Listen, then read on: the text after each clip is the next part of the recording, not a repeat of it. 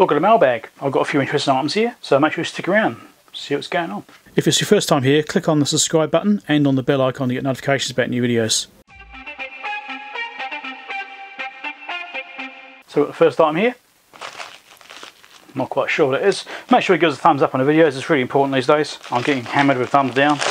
I need to try and counteract that. They're not legitimate thumbs down, because legitimate thumbs down usually include negative comments. I'm not really getting many negative comments, so it's just someone hammering me for the sake of hammering me. Potentially a whole bunch of false accounts, so I just need a bit of help. Just give us a thumbs up. Make sure you subscribe as well if you're not already subscribed. What does it say? Any problems, please contact us. Please don't leave negative feedback, don't open a case. All good, please leave positive feedback. What is it?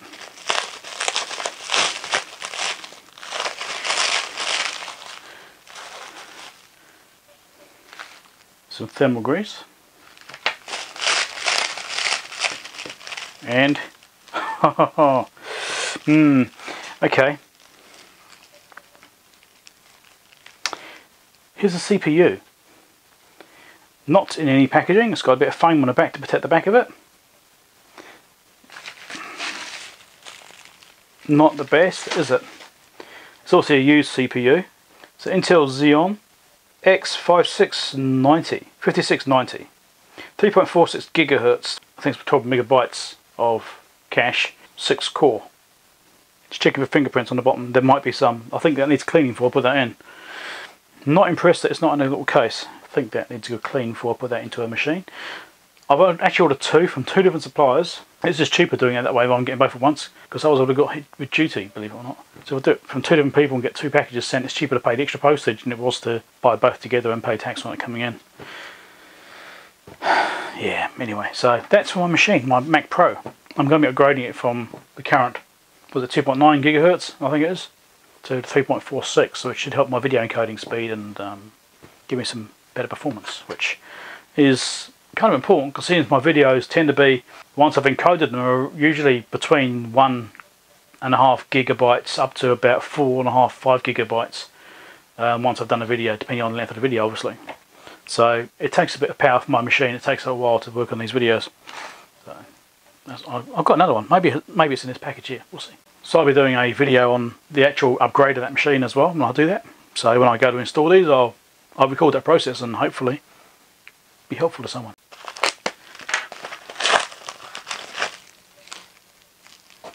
Oh, it's another CPU, and it's not packaged very well either, the looks of it.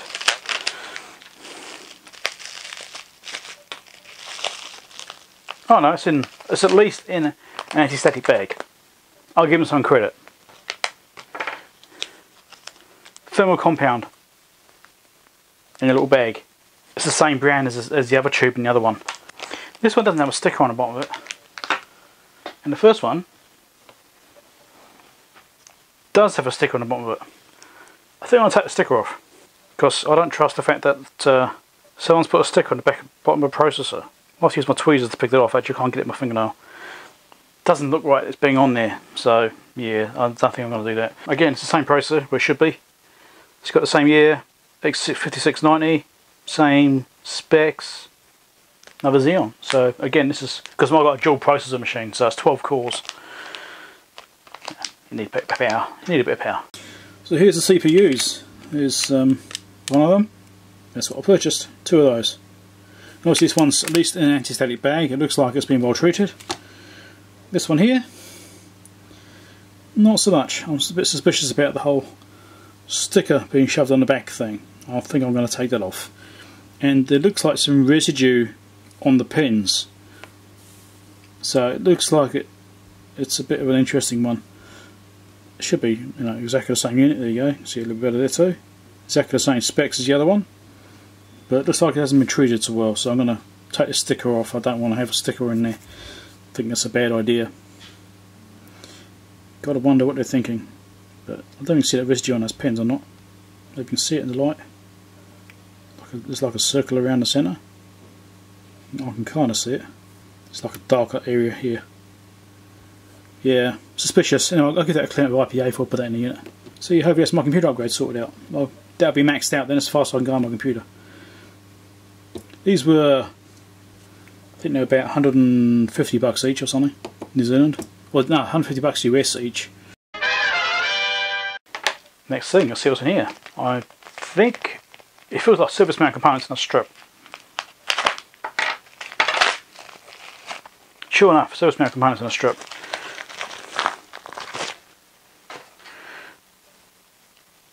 So I believe the only thing I was waiting for, yeah, were 0603 fuses. Yeah, these are fuses. So these are just for MacBook repair stuff. Might be able to use them on other things too one day, but that's my primary reason for getting them. Nothing exciting. Next thing. It rattles a lot.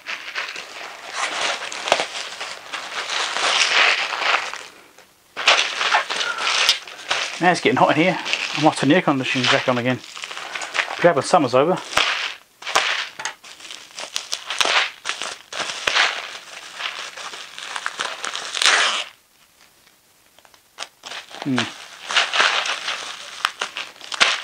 Just in a minute.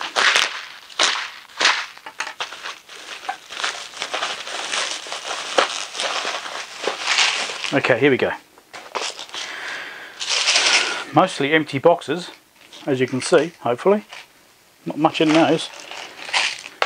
So these are USB micro mounts. So are those. These are all USB micro connectors. So, and there's USB minis in there, a couple of USB minis. Yep, micro USB connectors. So again, it's just a case of stocking up. I don't actually have a specific need, but you often need these kinds of things. They're all supposed to be slightly different. Just making sure they are. Yeah, there are some slight differences between them all, as there should be. So that's great. Got two boxes. Got this one first.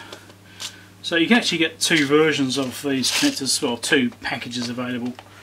So I've got the larger package with the more options. Got some USB micros, and there was some minis. I did see some minis. These are all micros, different kind of package styles. So obviously for various phones and accessories and tablets and that sort of stuff. And there's the other set which has got some minis in there, some minis over here. Generally I don't like micro sockets because I think they're actually too weak. They're not very robust, they break a lot. Having to replace them is a bit of a pain. I mean, I just think the quality's not there. It's something that Apple have done well. They've got that lightning connector which is quite robust. The cable itself is crap, but the connector is really robust. So they should use those connectors with decent cables and it would have been alright. But USB, mini, well, mini and micro. Mini is definitely better than micro. I prefer mini. But micro is it's very, very weak. It's not robust at all. You have to be really gentle with them. You need a little bit of sideways leverage on the cable when you break the connector off the board. Or you damage the connector itself. There's little fingers inside there get damaged. Or the plugs are really fragile as well. I just don't like the micro USBs. They're just rubbish, really. I don't like them, but they're so prolific now. It is what it is. Anyway, there's a connector. So there's be links down below for these as well from Banggood. I think I've got from Banggood. Make sure you give my videos a thumbs up, really important. And thanks to my Patreon supporters and stuff like that. It's always very nice having the support. Okay, alright, this is a hard case.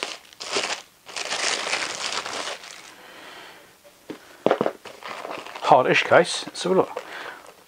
I've got this for my audio control. It's a 3050. The idea of this is that I can mount this onto the casing of the unit, and I can put the microphone in here and loop up the cable if it's big enough. I mean, I purchased a couple of different cases. I'm not quite sure which one I'm going to end up using. It's got this little tab here. I can either sort of attach it with a carabiner onto like the handle of it or something, so it hangs off the side, or I can actually bolt it onto the casing, possibly. Being a hard case, it means I can actually just drill a hole through it and mount it on there, so I don't lose it, and I can actually keep the microphone and the cable in this case instead of just around the unit, making a mess. So we'll see how that goes. So to the bench, I suppose. Right, so this is this hard case I was looking at. So as you can see, it's just a nice little case. It's got a little pocket in there. There's that little carabiner thing, which was like a nice spring, nice enough spring. Double zipped, little elastic strapping. So the idea, I'll go and get the microphone, I'll show you what I'm going to do. So here's the microphone. So the idea is I can sort of tuck that in there maybe like that. Here's the cable, which is currently kind of wrapped up in itself. Just untangle this. Wrap it up tight enough to go inside this case and just sit in there. That's the plan at least. Yes, and I'm not doing this properly. I should be, you should go one way, like you should go clockwise like that, and the next one you go the opposite way like that, or something. You sort of go the opposite direction, so it reverses the twist. I'm a bit lazy, so but I do know about that. I don't use this a lot, so the fact that these cables getting twisted up is not really that much of an issue, I don't think. Right, that's the cable in there. Unstrap under it, hold it down, and that closes. Perfect, it actually fits. Excellent, I'm happy with that. That's good. So I was tempted to actually attach it to the case of the unit, but I think just sticking that onto the handle will probably be enough and have it hang off the side.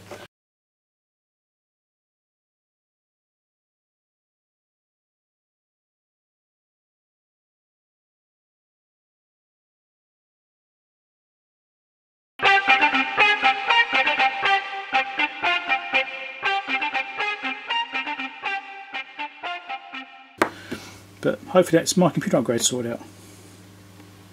Ooh, other way. So here's these USB connectors. Let's zoom in a bit more. Oh. Zoom in.